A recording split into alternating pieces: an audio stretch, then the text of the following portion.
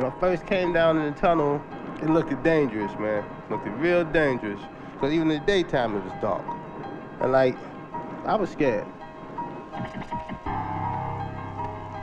I said, somewhere down the line, it can't be bad as it is up top.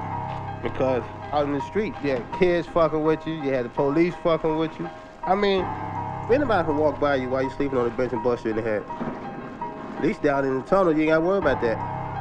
Because ain't nobody in their right mind gonna come down there. So you ain't got to worry about nobody coming down there messing with you. Because they not. Because they gonna be too scared to come in there.